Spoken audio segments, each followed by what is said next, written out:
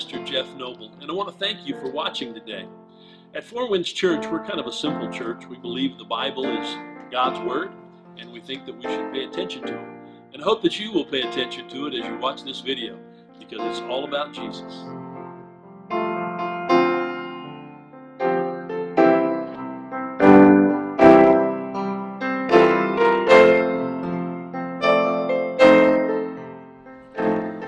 I'm going to ask you to turn in your copy of God's Word to Lamentations. Lamentations? What in the world is that? Well, obviously from the word Lamentations, it probably sounds familiar to an English word called lament. What does lament mean? Complain. What's that? Complain. Well, not necessarily complain, but to cry out, to be, to be passionate, to be bothered by something. Jeremiah, even though he's not identified as the author, I believe that he is, wrote this about 575 BC. And he wrote the book of Lamentations. There's basically 5 laments in the book of Lamentations.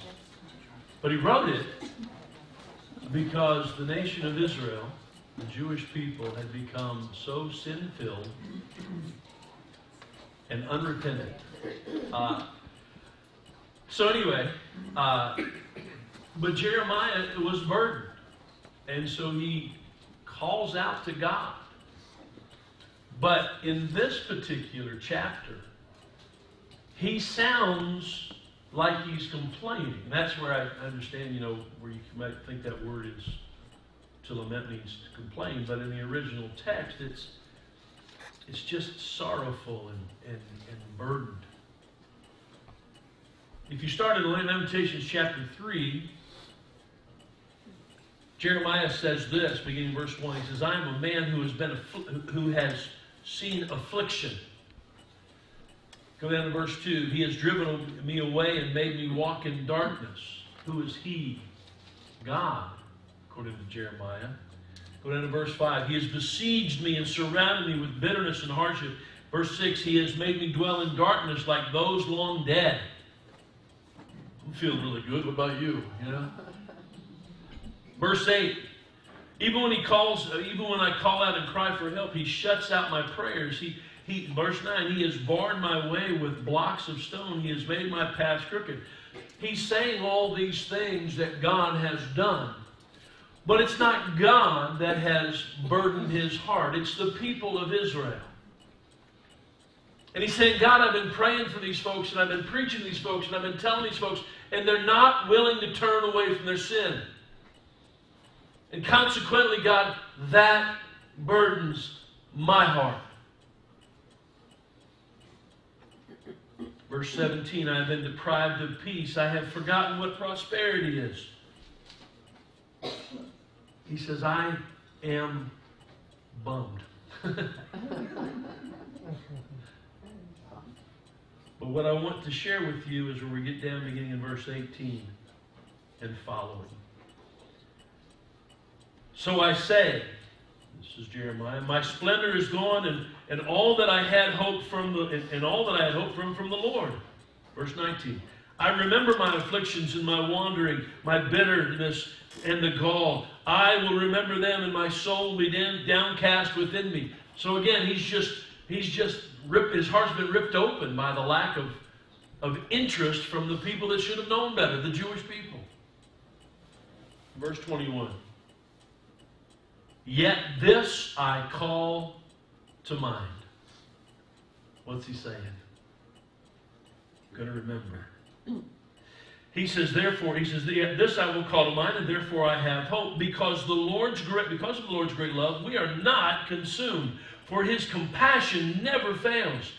They are new every morning. Great is your faithfulness. I say to myself, the Lord is my portion. Therefore I will wait on him. The Lord is good to those whose hope is in him, to the ones who seek him.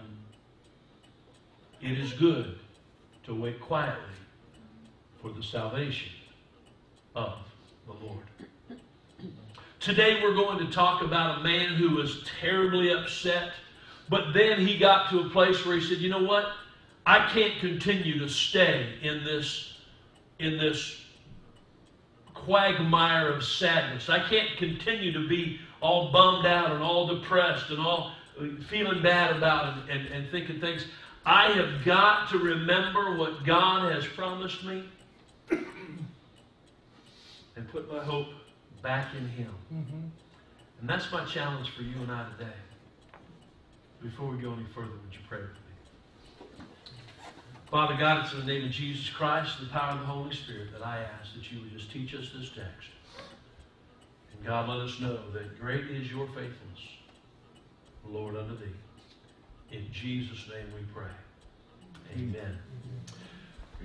The first thing I want to point out to you is that Jeremiah starts out by responding to God. That's the first thing. Jeremiah responds. Look what it says in verse 18. I say my splendor is gone and all that I had hoped for from the Lord. He says, man, I am as low as a snake's belly. I am bummed, I am burdened, I am broken, but I'm going to get better. He starts out by responding. First of all, he explains that he's discouraged. We all get that way, don't we? I went to the Republican State Convention yesterday and spent the day with some knuckleheads. Hey now. Well, that was, and that sounds horrible when I said that because Alex was there and about a dozen of our church members were all there. It was so cool to see our church walking around and being a part of that. But there was a lot of flesh going on, and there was a lot of silliness going on. There was a lot of craziness going on. We all see this day in and day out. It would be so much simpler if folks just say, what would God have us do? What should we do in the eyes of the Lord? But no. It's discouraging to see people run after the flesh. It's discouraging to see people follow things that really don't matter. Jeremiah said, man, if the people would just repent and turn back to God, things would clear up. I believe that now in the United States. Yes. If we just turn back to God and repent, things would clear up. He was discouraged. The Bible would tell us, and let me just share this with you, because Jeremiah uses words like affliction, darkness, and broken bones, and bitterness, and woe. He shuts out my prayer. He blocks my ways. My soul sinks. He says all this really dark, terrible stuff. And yet I'm reminded what the Bible says, that a cheerful heart is good medicine. Now, we're not saying that you just should have the power of positive thinking. That's not what I'm talking about. I'm talking about a child of God who is saturated with the Word of God and filled with the Holy Spirit of God. They will look at a situation when everybody else is running for cover. You stand up and you say, I am at peace. A cheerful heart. Not a false, positive kind of thing, but a serious, filled, God-filled heart says, that is a good thing. To look at a situation and say, God, I know that you've got this under control. But a crushed spirit, well, that just dries up the bones. That eats us up. That tears us up. We don't like that at all. Jeremiah was discouraged because the people that he loved were not responding to the Lord. He was discouraged. And he was also depressed. Now, I'm going to touch on a subject right now that some folks call taboo. We don't want to talk about depression. We don't want to interact with depression. But can I tell you something? 1 in 3 Americans struggle with depression. Think about that for a second. 1 in 3 Americans have had some form of depressive situation in their life. Many years ago, a young Midwestern lawyer suffered from deep depression. He and his friends were so concerned about him, they actually hid all the knives in the household. They were concerned that he was going to hurt himself. During this time, he wrote this down. He says, I am now the most miserable man alive. Whether I shall even be better, I cannot tell. I awfully forebode, I shall not. He was wrong. He did recover and became one of the greatest presidents of the United States, Abraham Lincoln. Oh, praise the Lord. Abraham Lincoln. We don't think of him that way. I did a little study here. Depression is a mental disease. It is a disease. It's shown by prolonged sadness, frustration, anxiety. Most people suffer with depression, don't seek medical attention. And I will tell you, hear me on this, church. If you struggle with depression, there are treatments available to you. And if you try to tell me that that's not of God, you are wrong. I've had people tell me, say, Pastor, people just have to have a stronger faith. They just have to believe more in Jesus. Listen, it's a medical condition. So don't beat up on anybody and don't make anybody feel bad about the fact that they struggle with depression. It is a disease. Let me give you some statistics. Depression among adults tripled during the months following 2020. Why was that? Because of COVID. Jumping from 8.5% to 27.8% during the pandemic. We've seen it. We saw it firsthand. According to the National Institute of Mental Health, an estimated 21 million adults in the United States had at least one major depressive episode. This number represents 8.4% of all U.S. adults. The prevalence of adults with major depressive episodes was highest among individuals 18 to 25, representing 17% of the U.S. population. Depressive episodes are higher among adult females, 10.5% compared to males, 6.2%. Depression is the #1 cause of suicide. Depression also weakens your immune system, makes you vulnerable for physical disease. Listen to this.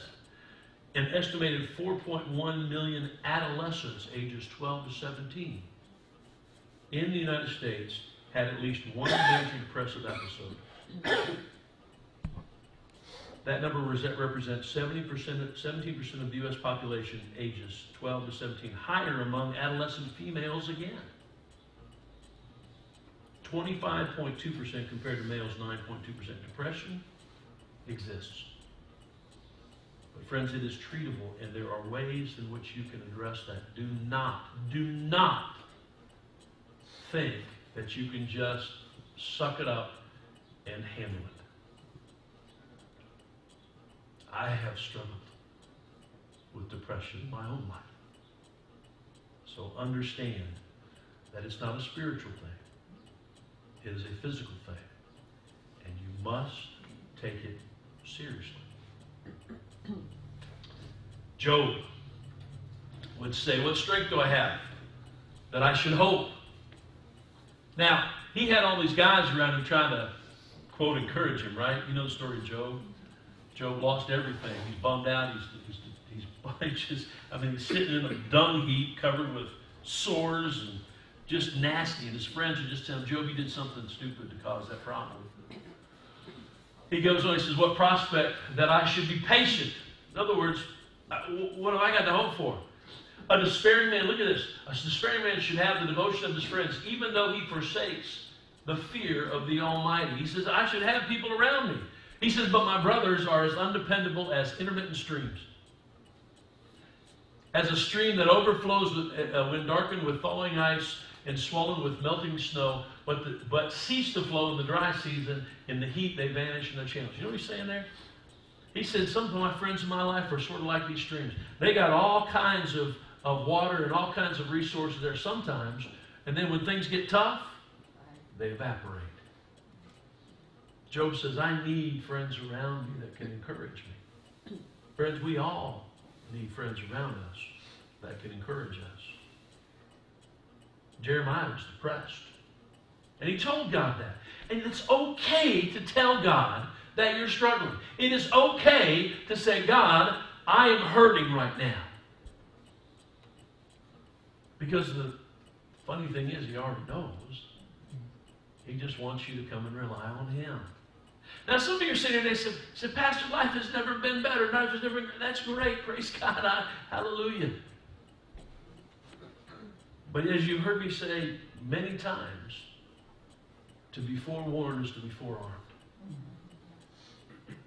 And we know those days will come. And you're going to want people to gather around you and encourage you. And I pray that we as a church will be sensitive to that. If a brother or sister comes and says, I am hurting. hope our response will always be, let me help. Let me help. Jeremiah says, I have been deprived, or he says, verse 18, he said, my splendor is gone and all that I had hoped for from the Lord. He said that he was just bummed out. Jeremiah was responding. But the second thing is, Jeremiah remembers. That's the next thing I want to point out to you. Look what it says in verse 21. Yet to this I call to mind and therefore have hope. Now, think about this for a second. He could have stayed in his misery. He could have continued to bask in his frustration, his depression, whatever it happened to be. He could have stayed right there and had a big case of what I call the poor me's, right? You've heard that before. Oh, woe is me. Oh, things are so bad. It's never going to get any better. It's always going to be terrible. Oh, blah, blah, blah, blah. I hear people like that even now, man. Oh, the world's going down the tube, and it's just so terrible, and I can't stand it, and it's never going to get any better, and on and on and on. And then I think, yet this I will call to mind. Look what it says. Yet this I call to mind, for therefore I have hope. Did you hear what he said? Yes, I was depressed. Yes, I was discouraged. Yes, I was downtrodden. But I will have hope. And he begins to remember. Verse 22. Because of the Lord's great love, we are not consumed. Think about that for a second. You got out of bed this morning and put your feet on the ground because of God's great love. You could have just as easily gone into eternity in the middle of the night, and hopefully you know Christ and you would have been in our glory. But you got up this morning and placed your feet on the ground because of God's great love. Jeremiah says, we deserve to be consumed. We deserve to have the wrath of God be poured out on us because we're not an obedient people. That's what he's talking about here. And yet God still chose to love us in spite of the things that we do. Yesterday at the convention, I had a dear brother walk up to me and he says, I was blown away by the number of folks that actually watch our church online. I could not believe the folks at the convention that came and said, yeah, we followed you guys. We watch your services online. We watch your services on YouTube. I was so humbled. But I had a dear brother walk up to me. He says, man, I was so excited about your Easter service, Easter Sunday service. You had 220 people come through the doors that day. He said, that was exciting. He says, that church is doing well in spite of you. And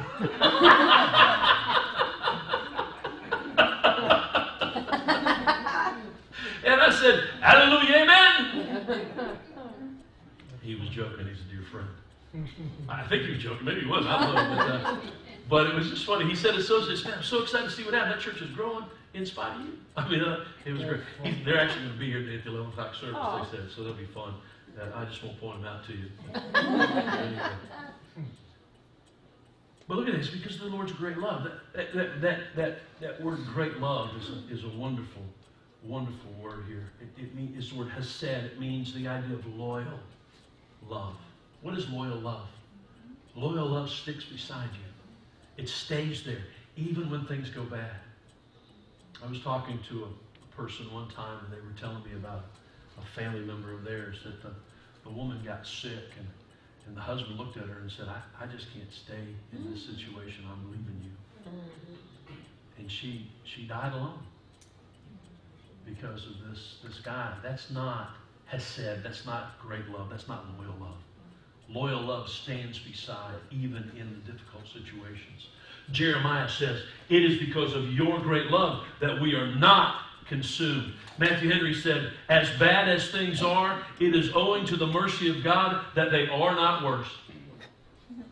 That is right. When I would walk into the hospital room and see my bride, I walked by many hospital rooms before I ever got there, and I saw a lot of other things going on. Bad situations, difficult situations. There's always worse. Jeremiah says, we are not consumed. Create in me a pure heart, O God, and renew a steadfast spirit within me. I love that verse. We actually sing that as a song. A steadfast spirit, a loyal, steadfast heart that says, I will not be shaken, I will not be moved. Jeremiah remembers that God's love renders compassion. Because of your great love, we are not consumed, for his compassions never fail. God's compassions, rehem, it means the womb, it means to protect, it means to hold close and gentle. Just like a baby in a mother's womb, it's protected in there. The mother can take a lot of difficulties, but that baby is protected. That's the same kind of thing. That compassion that God holds on to us and says, I will not walk away from you. I will not leave you. I will not forsake you. John 15:16, you did not choose me, God says, but I chose you and appointed you to go and bear fruit, fruit that will last. You know what he's saying is, that life that I gave you, I want you to go out and live it for me. Go out and share the message of Christ and show the love of God and be faithful even in the difficulty situations. He says that's what fruit is. To have success in life based on God's leading. And the Father will give you whatever you ask in my name. That peace and that love and all those things that you desire. That lifting up out of that depressive state. Jeremiah says God's love renders compassion. But also God's love remains consistent. Look what it says. Because of your great love, we are not consumed, for his compassion never fails. They are new every morning. Great is your faithfulness. What does it mean the mercies are new every morning? If God held against you what you did yesterday, today, then those mercies would not be new every morning, would they? His grace, his unmerited favor, he loves us and provides for us. But his mercy is that he withholds what we quite frankly deserve by our disobedience. And he does it every single day. The consistency of God is amazing. Look what it says. They are new every morning. Remember back when the nation of Israel was out in the desert and they were hungry, they wanted food, and God says, all right, good. I'm going to give you some manna. I'm going to give you this special kind of stuff, and it would come down and land on the ground, and they would go out and they'd pick it all up. And he says, but I want you just to collect enough for today. Now, what did people do? What's human nature, right? Human nature is, let's get a whole bunch. And we'll save it, we'll stockpile it, we'll hoard it. I always got to be careful when I say hoard in church. We'll get it all together, we'll hold it close and all that kind of stuff, and what happened? It would spoil by the next day. Because God says, I want you to get just enough one day. The consistency of God. Every day I provide you what you need that particular day. Every day I provide you with the mercy and the grace that you need for that day. God's consistent. He doesn't waffle back and forth. He doesn't do that. Why? Because he is faithful. He says, great is your faithfulness. I love what it says here, Micah chapter 3, verse 6. I, the Lord, do not change. So you, O descendants of Jacob, are not destroyed. You know why he said that? He said, I made you a promise that I would provide for you and I'd watch over you. Promise he's made you and I too. I'm not going to let you just hang out there in the wind. If you want to be out in the wind, that's up to you. But he says, I am going to be consistent because I don't change, he says. What about this? Psalm 130, verse 7. O Israel, put your hope in the Lord, for within the Lord is unfailing love, and with him is full redemption, that buying back of our soul that is condemned to hell apart from Christ. Jeremiah remembers. He says, and they're new everywhere, great is your faith. I say to myself, my Lord is my portion, therefore I will wait on him. That brings me to the last verse here. Jeremiah replies, what he says, I said to myself, not like he's talking to himself, but he's reassuring what he already knows. You know, sometimes it's good. We know it in our head, but sometimes I got to tell myself verbally. God is in the midst of this. God is going to give me strength. God is going to provide. God, I know that you're going to get us through this situation, whatever it is. God, I know you're going to provide. It's okay to verbalize that. When Jeremiah says, I said to myself, He said, I was just reaffirming what he knew about God. What's the first thing he says there? The Lord is my portion. That word portion means allotment or inheritance. It's the word kelek. What does that mean? It means that everything you need is contained in the Lord. The breath you have in your lungs.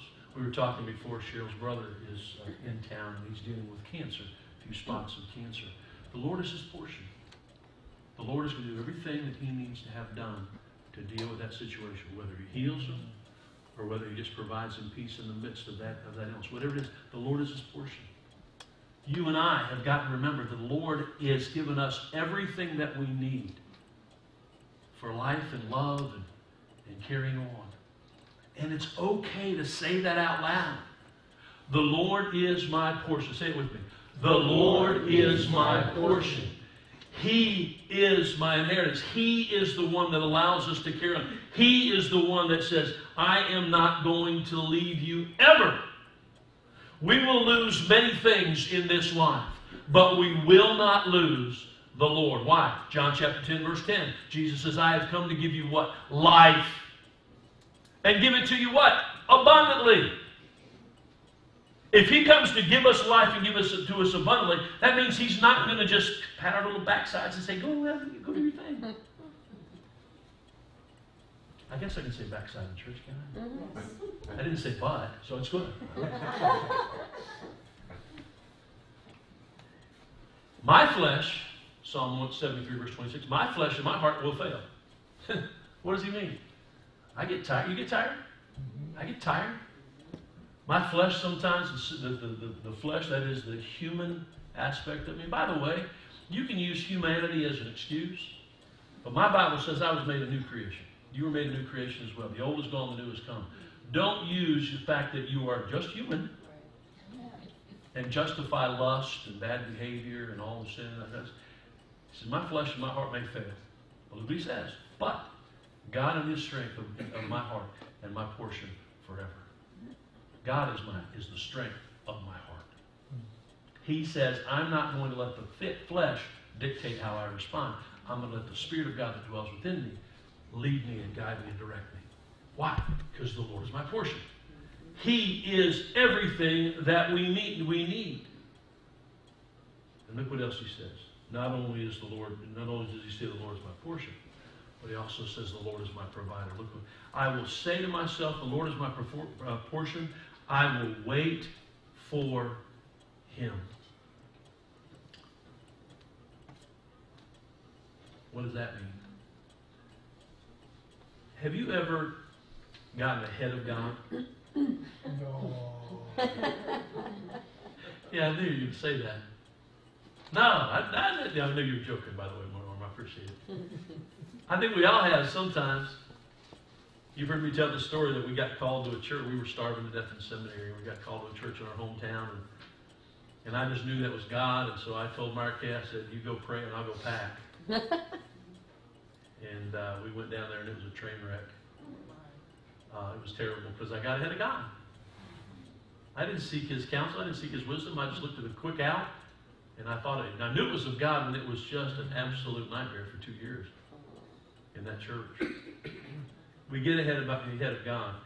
We need to wait on him sometimes. Why? Because he is the provider. If I'd have waited on, now God used it, and I'm not going to complain about it, because even though we had to go through a bunch of things, God still used it for his glory and for the benefit of my family. My girls were all very sick. First 6 months of their lives, they were in the hospital all the time. And so for like a 5-year period there, we were in the hospital almost every month with one of them.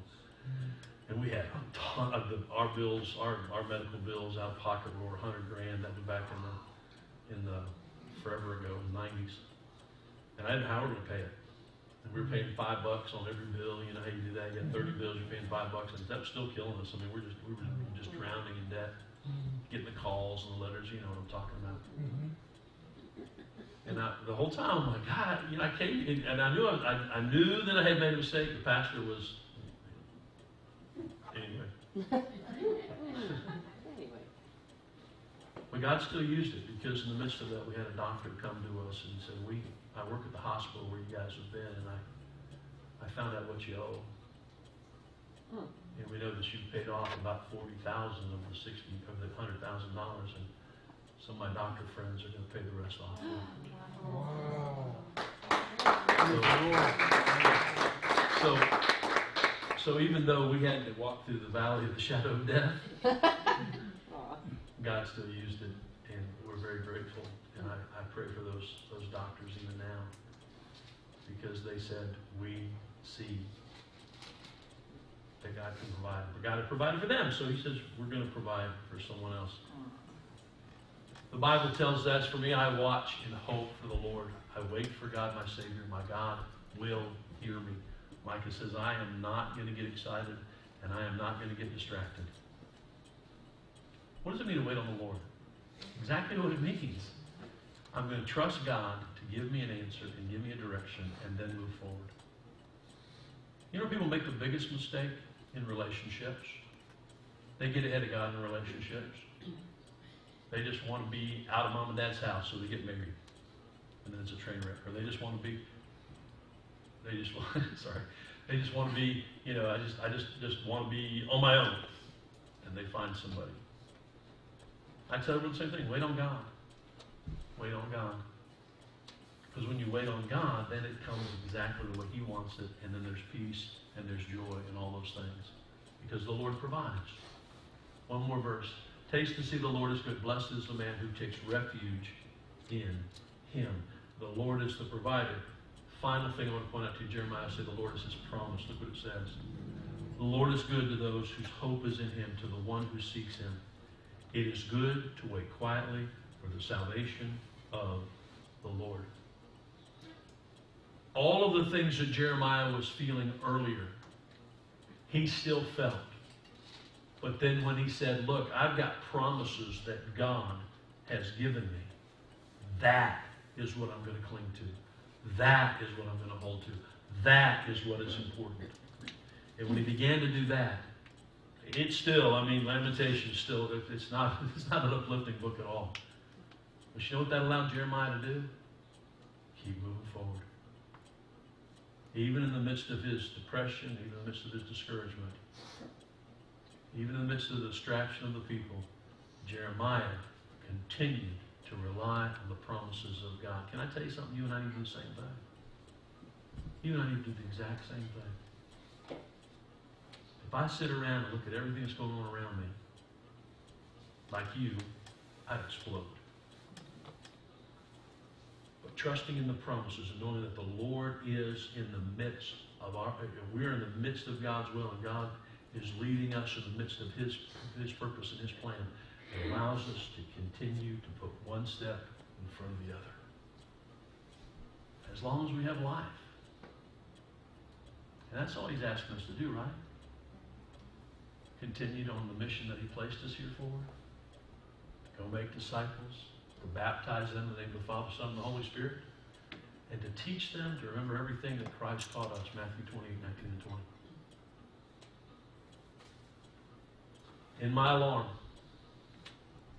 I said, I am cut off from your sight, yet you heard my cry for mercy when I called to you for help.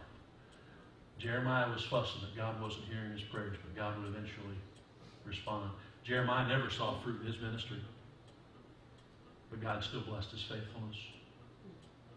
Don't get discouraged. Don't get downtrodden. Don't get depressed. Just keep moving forward in the power of the Lord.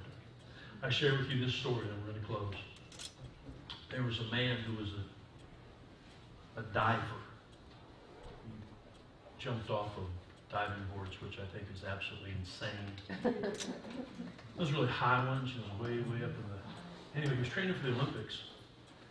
And one night he decides to go into the pool area. And the lights were off. It was a night. He didn't know how to turn them on, but there was enough moon kind of shining through the windows and everything that he was able to see okay. And he climbed up on top of one of those really high, 30-meter boards or something like that. He got up there, and the diving board was like there, and he was going to do one of these backflips. He gets up there and he gets on the side. He holds his hands up like this. And there was just enough light that shone through. And on the wall behind him, he saw a cross. Now, the interesting thing about this guy, he was an atheist. And there was a guy that had been trying to share with him on the swim team, you know, the diving team, hey, you got to know Jesus, got to know Jesus, got to know Jesus. The guy was never interested. For some reason, when he stood on that board and held his arms like that, he saw that cross. It's like all that truth just came into his heart.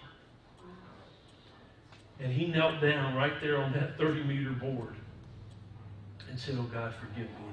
Come into my life, and I want to live my life for you from this day forward.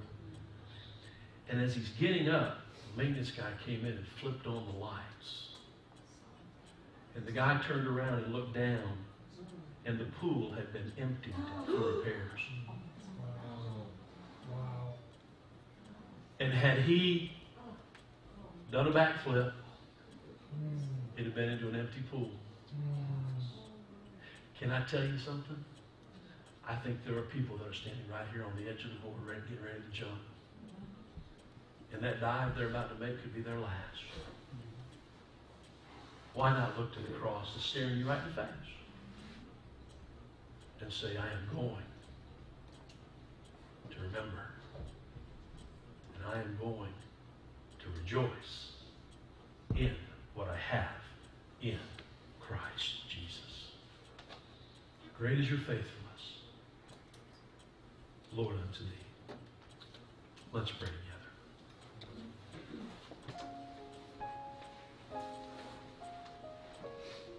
Friend, I know it's easy to become discouraged. But Jesus did tell us in this life you will have trouble, but understand I have overcome this world. God has been faithful. Lord, we thank you so much for the fact that you have not given up on us. And though sometimes we may speak and feel like nobody's listening, we may share with friends and family and they mock us and laugh. But God, you remind us that you are faithful. That we don't need to be discouraged or depressed. But we need to delight in your truth. Father, we can remember all that you have done and how you provided for us over and over again. And let us respond with thanksgiving in our heart. God, we can look at our situation and let it drag us down. Or we can rise above it in the power of the Holy Spirit and be seen as one who is faithful because of your great faithfulness. Lord, I would ask that you would help us every day to keep our eyes focused on you. Remember these things that Jeremiah said, yet I will remember this. That your love is great, that your mercies are new every morning, that you are our portion and our promise. God, there is great joy in that. May we never lose sight of that. In Jesus' name, amen. This is Pastor Jeff Noble, and I want to thank you for tuning in. You know, the Bible tells us that in the beginning, God created the heavens and the earth. The world started with God saying, this is the way that I want it. And then when he created us, he said, you know what? I want you to be a certain way too. I want you to worship me. I want you to follow me. I want you to love me. And God gave us that opportunity. But man was sinful. Man was disobedient. And consequently, man just did his own thing. But God said, I'm going to make a way that you can have eternal life.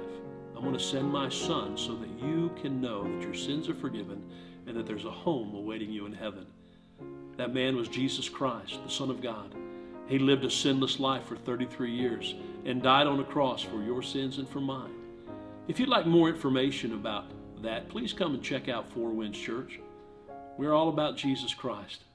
If you want more information, you can go to fourwindslove.org and check us out there.